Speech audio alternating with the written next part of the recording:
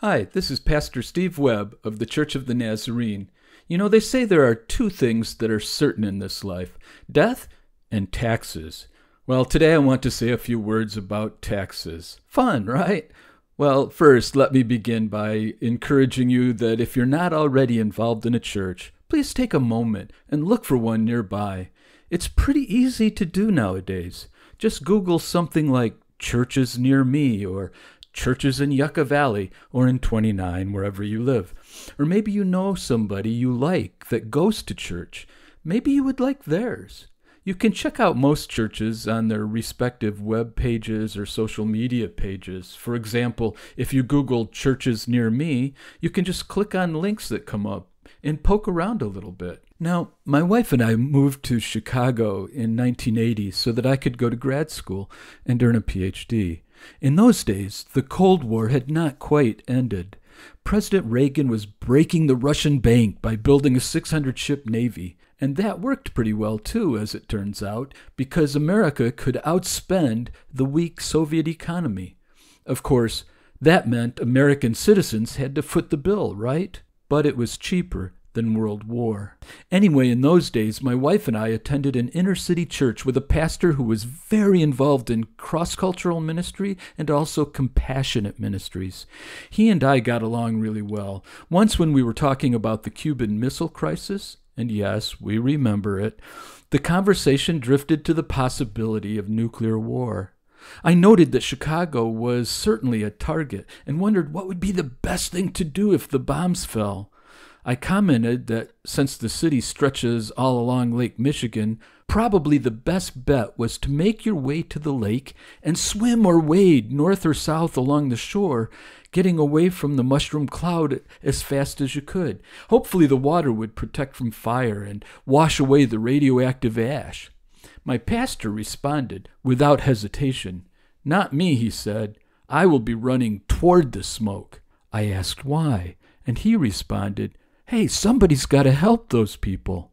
Now, in telling that story, I think of first responders at 9/11. Heroes run toward the danger, right? But I have to say that he made me think for the very first time that there might be a time when a Christian was put in harm's way for just such a time as this. Indeed, there are times that our own best interest is outweighed by the needs of others. Christian duty often demands that we put others first. Today's Bible passage depends on that idea.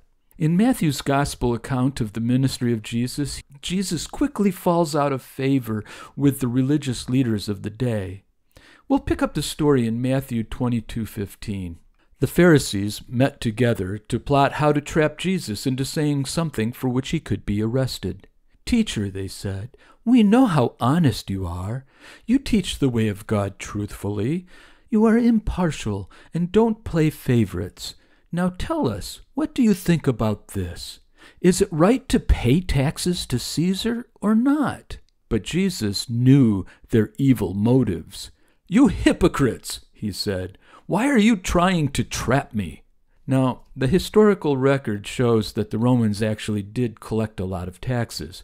We know that they had customs taxes, import and export taxes, toll bridges, crop taxes, sales tax, property taxes, and there were special taxes that were levied when there was a war or something like a big building project to finance. Basically, if commerce or productivity or income were involved, taxes were too. The giant war machine of the empire, its roads and food distribution, building all those beautiful buildings, some of which still stand today, all required a huge cash flow to maintain. Anyway, let's go back to the story in Matthew. "You hypocrites," he said, "why are you trying to trap me? Here, show me the coin used for the tax." And when they handed him a Roman coin, he asked, "Whose picture and title are stamped on this coin?" "Caesar's," they replied. "Well then," Jesus said, "give to Caesar what belongs to Caesar, and give to God what belongs to God." His reply amazed them, and they went away. On their arrival in Capernaum, the collectors of the temple tax came to Peter and asked him, "Doesn't your teacher pay the temple tax?" Yes, he does, Peter replied. Then he went into the house. But before he had a chance to speak, Jesus asked him, "What do you think, Peter? Do kings tax their own people or the people they have conquered?" You see, in the first part of this passage, the religious leaders tried to trick Jesus into making seditious statements about the Roman Empire by asking him about the tax policies. Then they could get him in trouble with the Romans. But it didn't work. So then they tried to get him in trouble over religious stuff. You see, the temple tax was a Jewish tax collected by the Jewish power structure. It was required of Jewish males over 20 years of age, and the money was used for the upkeep and maintenance of the temple. The temple tax was paid annually. The amount was about a half shekel, roughly equal to 2 days' wages. The temple tax was collected during one of the Jewish festivals, Passover, Pentecost, or Tabernacles. So this passage addresses both national taxes and local taxes by the government, and also taxes by the church. So back to the story. Jesus was asking Peter if the king made his own kids pay the taxes that he levied. "They tax the people they have conquered," Peter replied. "Well then," Jesus said, "the citizens are free." Now let me explain that Jesus' words here do need some comment. He is pointing out that those in God's kingdom are not conquered, they are free, so the temple tax should not apply to them. The temple rulers had become earthly kings, so to speak, and they ruled Judea like they were conquerors, but Jesus doesn't recognize their authority over him. He seems to have a bigger picture in mind. Let's read on. "Well then," Jesus said, "the citizens are free. However, we don't want to offend everyone. So go down to the lake and throw in a line. Open the mouth of the first fish that you catch, and you will find a large silver coin. Take it and pay the tax for both of us."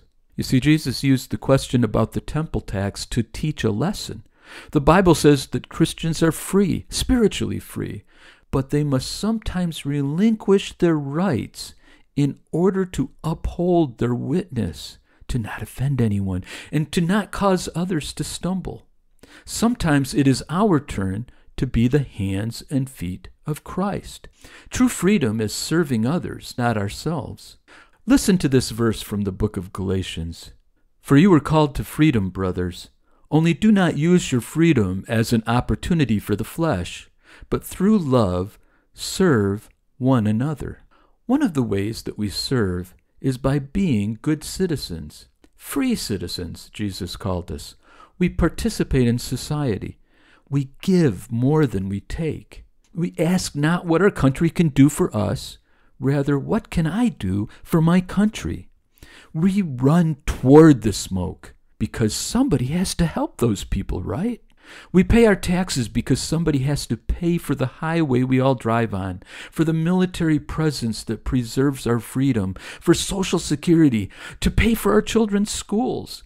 You get the picture. People know we are Christians by our love, right? So listen to this passage from Romans 13.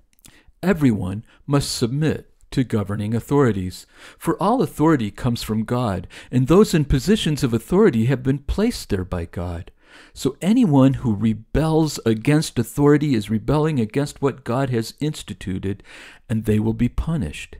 For the authorities do not strike fear in people who are doing right, but in those who are doing wrong. Would you like to live without fear of the authorities? Then do what is right, and they will honor you." Now, all of that was in the Bible. I'm still reading from the words in Romans. Let's continue there.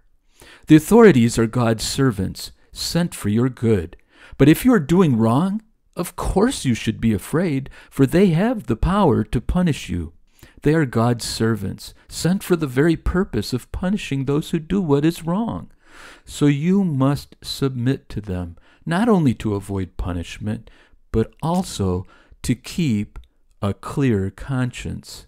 Yes, I'm still reading from the Bible. Let's keep going. "Pay your taxes, too, for those same reasons. Government workers need to be paid. They are serving God in what they do. And give to everyone what you owe them. Pay your taxes and government fees to those who collect them, and give respect and honor to those who are in authority. Wow, listen, Christians in America, these scriptures are for you. There are several ideas here that I know cause Americans to chafe because they're individualists, right? Particularly the idea that authorities are God's workers and we are to submit to our leaders. You know, according to the polls, over the last 50 years, at any given time, roughly half of America doesn't respect their president.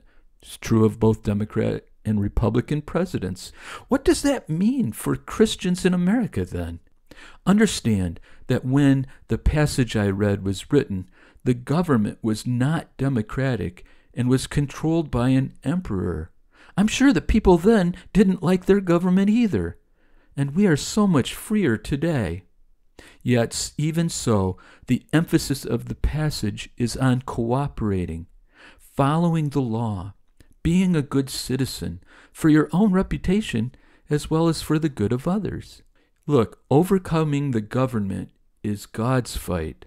Give unto Caesar in America means obey the law, be a good citizen, vote, be informed, participate, pay your taxes, do what is right.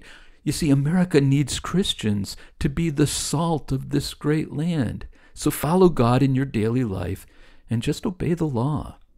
The idea that we should submit to government authority chafes at us, especially when government does things that are wrong. But hey, look, we all know that America's not a Christian nation today, if it ever was, and it will certainly not always do the Christian thing.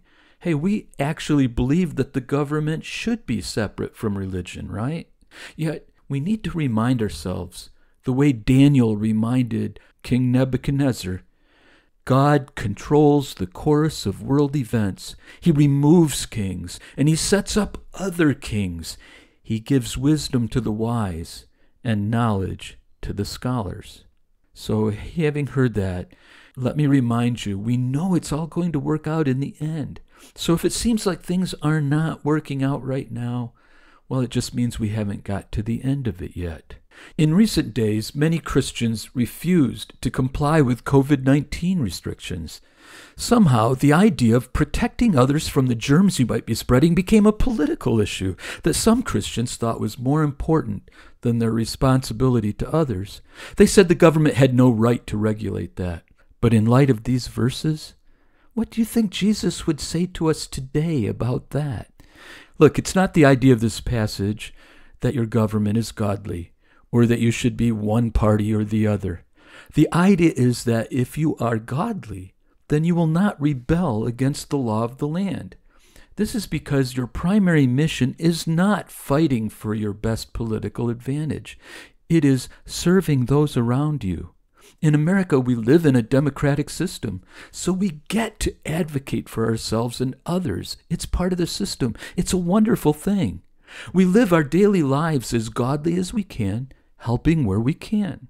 We will run toward the mushroom cloud in the event that sacrificial help is needed. And meanwhile, we comply with the law, pay our taxes, and vote when we have the chance. We pray every day that God will bring the change that is needed, and we trust Him to do it while we carry on in the world the way that it is. One last observation. In the passage we read at the beginning of this message, where Jesus was challenged by the religious leaders about paying taxes, He got the money to pay His temple tax by looking in the mouth of a fish. It's so ludicrous, so fantastic. It must be an object lesson. Look, He demonstrates that in the chorus of our daily provisions, even the very food we eat, God will supply our needs. He will work it out. In the Sermon on the Mount, Jesus said, "So do not worry, saying, 'What shall we eat?' Or 'What shall we drink?' Or 'What shall we wear?' For the pagans run after all these things, and your heavenly Father knows that you need them. But seek first His kingdom and His righteousness, and all these things will be given to you as well. Therefore do not worry about tomorrow, for tomorrow will worry about itself. Each day has enough trouble of its own." Look, politics in America have become divisive and rude. All too often, it matters not whether a proposal is a good idea or not. If someone is on, quote, the other side, then it's easier to throw shade on him than to work with him on what are good ideas and bad ideas. Everything seems to have so much spin. How do you know who to trust? It leaves us with a lot of anxiety and fear. But think about that verse I just read from the Sermon on the Mount. Jesus says not to worry because God is in control and things will work out according to his big picture. Jesus simply says that if you seek God and righteousness, then God will take care of the things that you need as well. Just obey the law and pay your taxes and get on with your life. Your real mission is taking care of those you know. And you know what? That will give meaning and purpose to your life that the government can't provide you and the government can't take away. All right, well, thanks for listening and God bless.